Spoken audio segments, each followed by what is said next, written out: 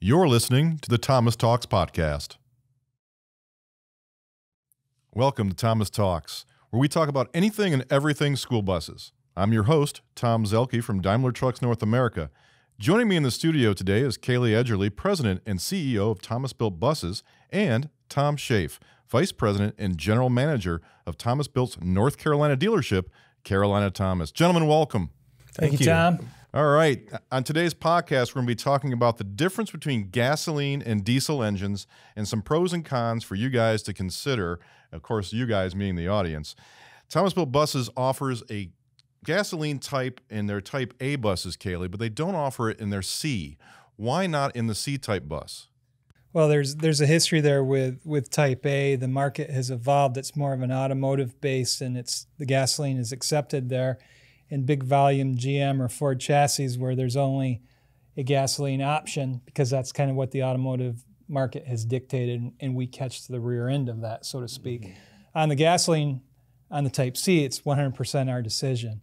And it's been tough over the last few years, but we believe that there's a bridge, and there's a bridge in powertrain from diesel. You can listen to other podcasts and hear what we have to say about diesel, that today it's a fuel of choice in most instances, and that the bridge to an electric vehicle, which we're investing heavily in right now, to EVs, which is really starting to take off, that bridge engine is what we have right now, and it's our new diesel engine.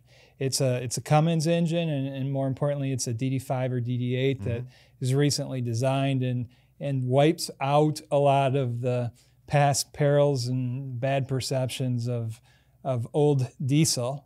It's new diesel, and it's our bridge to EV.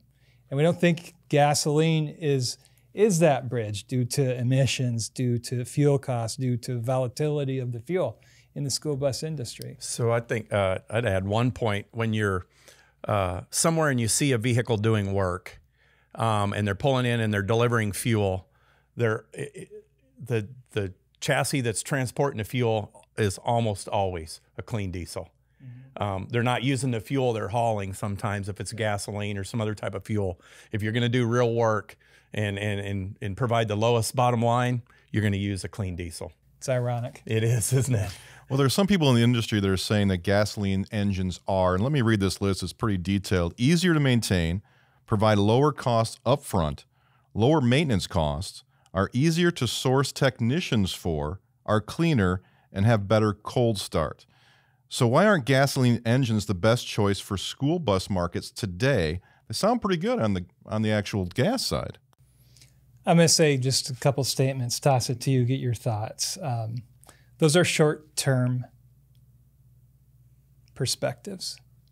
Longer view, those things don't hold up over years and years and years. And the school bus is part of the community for years and years. So there's some validity. Some are short-term, some are long-term, but those are mostly short-term statements. And diesel holds up, in my opinion.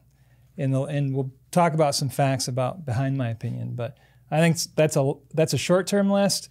We're taking the longer view, and I'll get your thoughts, Tom. Yeah, I mean, when you look at lower cost to maintain, I just don't think it's factual.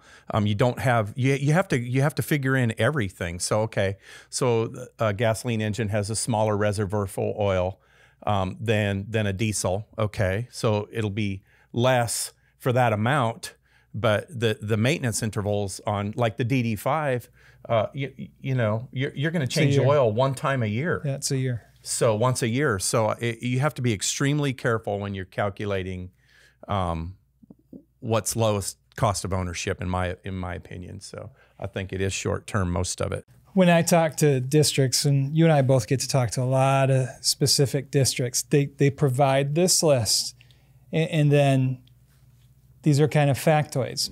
When you start talking to them kind of on a personal, emotional basis, a lot of the reasons why they're putting this list forward is because they have a very bad memory of diesel.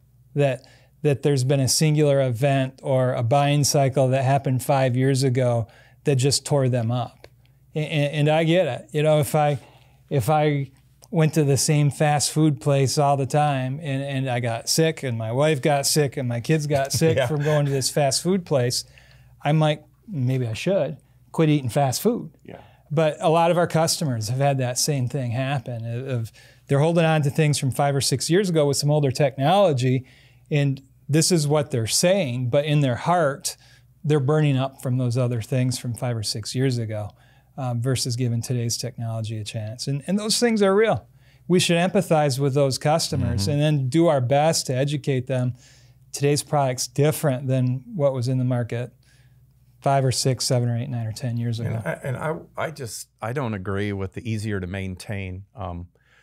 I beg. I mean, I'm kind of a gearhead. I know you started in a body shop, so you know you and I have car conversations and engine conversations quite frequently, but.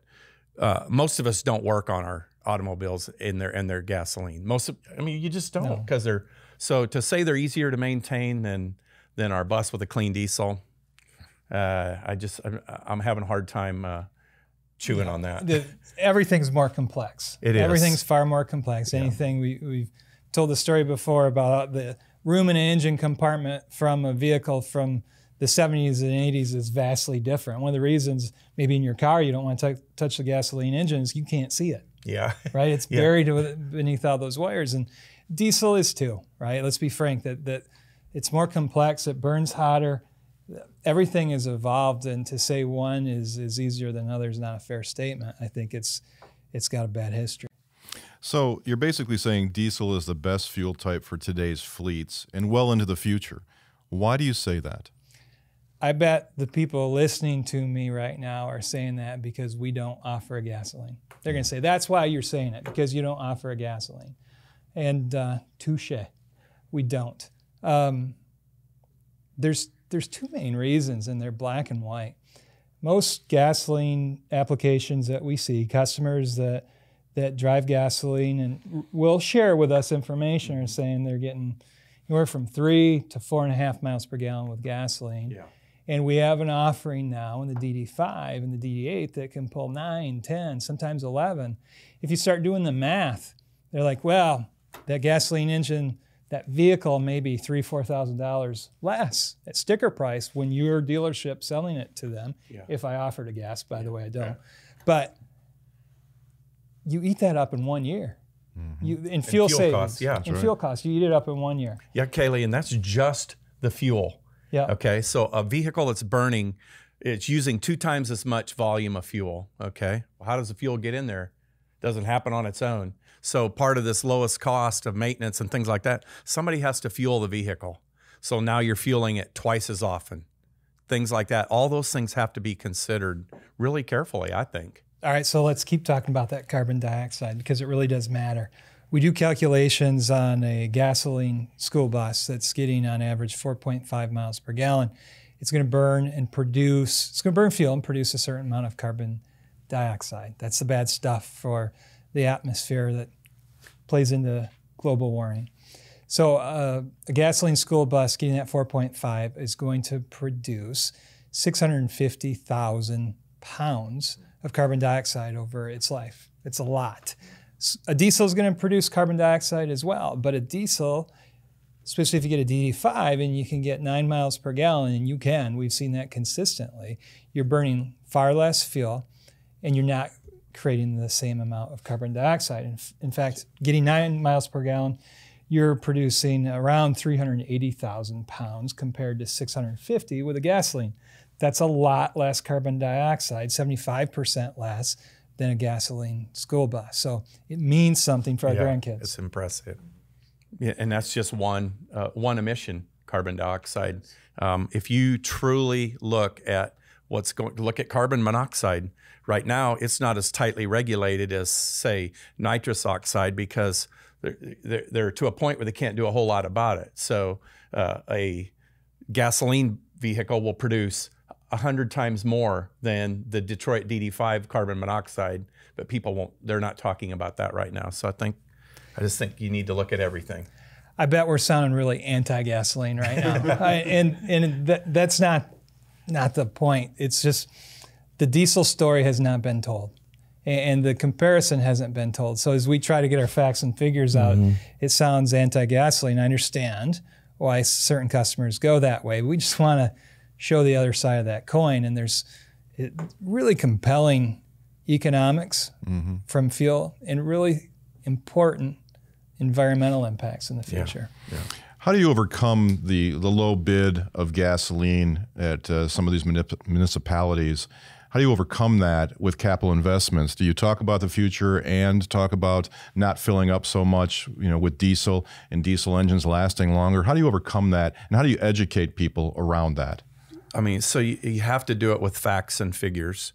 You have to be extremely careful that you're fair on both sides. Like you said, we're not beating up on gasoline, but we think the clean diesel is a better answer. So, somebody has to fuel these vehicles. I think if you just go into a municipality and they're complaining about regen and they just going to switch to gasoline, and you don't, as you're the supplier and you don't help them look at everything, who's going to fuel the vehicle? Do you have somebody to do that? Those sorts of things. I think you're doing a huge disservice. Some customers, which are burned, not literally, but emotionally from bad past with diesel, will say also, hey, my replacement engine is going to be significantly less. On a school bus, you shouldn't have to replace the engine. And there are very few instances of that, of the Cummins. Good engine. There are a few on some dirty roads we've experienced over the past, right?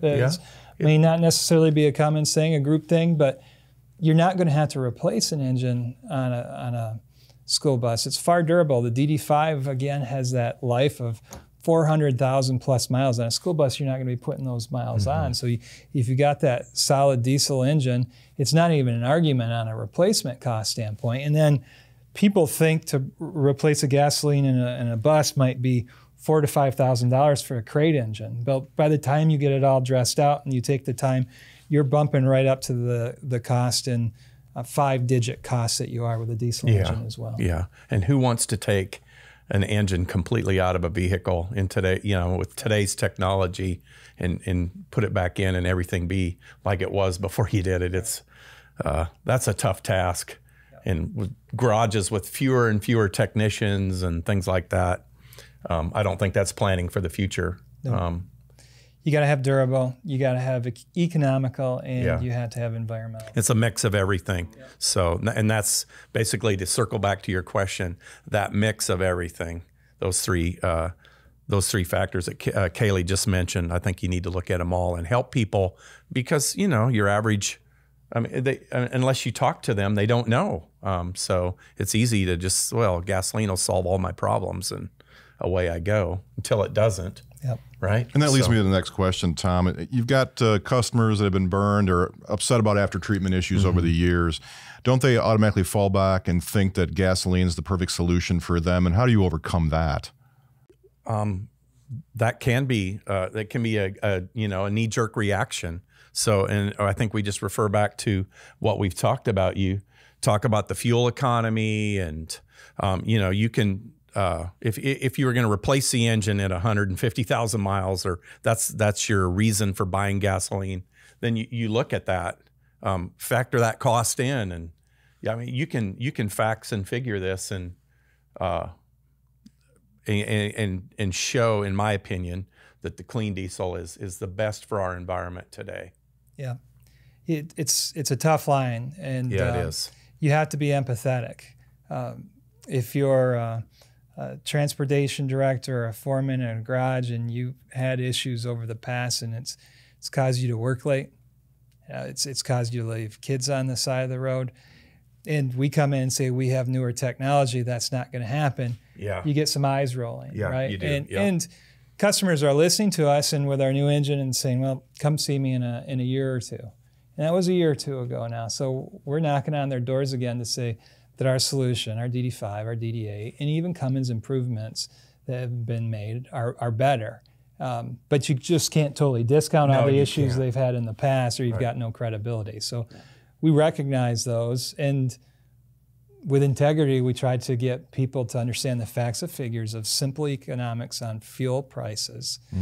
and environmental impacts for the future. It is a clear direction where diesel should be the choice right now. And if you're looking at anything, watch us. Watch us develop the EV and see those costs go down, where you then have a totally emission-free vehicle. So. Well, Caley and Tom, we're about ready to wrap up, but I want to leave with this question, and we'll wrap on your closing comments around it. Why should districts stick with diesel engines? And Tom, I'll start with you. Oh, boy. Well, to me, the first one is, Caley mentioned our grandchildren and the people that we're going to leave our world to. And if you look at all the emissions from start to finish, the clean diesel is doing the best job today of anything that we have to use to transport children to and from school. So that would be my my first one. So, yep, the environmental impacts are there. That should probably be, and I'm trying to change my mindset as I get older. That should be the number one reason. So I appreciate you leading off that everything's not about dollars and cents. But dollars and cents does come into it. And if you got the opportunity as a school district to make a decision which could save you over the course of running the vehicle $30,000 to $40,000 of fuel savings, with a commitment from someone like me that technology has evolved and the issues that kept you away from having dinner at home with your wife on time are now alleviated because technology has advanced. Take the money and run, and trust that we have a better product out there, so the economics add up as well. And then the third and probably least, diesel is proven. It's durable. It's been in the bus application, and it's gotten better and better every year. And it's an engine which is built for the stop-go. It handles the idle situations pretty well, especially with some of the new technology, and lasts for over 400,000 miles. Gasoline, we'll see. You know, when they have a good one, like, you know, a good diesel engine, you've got the parts and the tools and your infrastructure is all set up for that. So injecting something else into it just adds complication, I think. So agreed. Yeah. Well, gentlemen, I want to thank you for your time today. We appreciate you being here, and we look forward to the next Thomas Talks podcast. All right. Thanks, Tom. Thank you.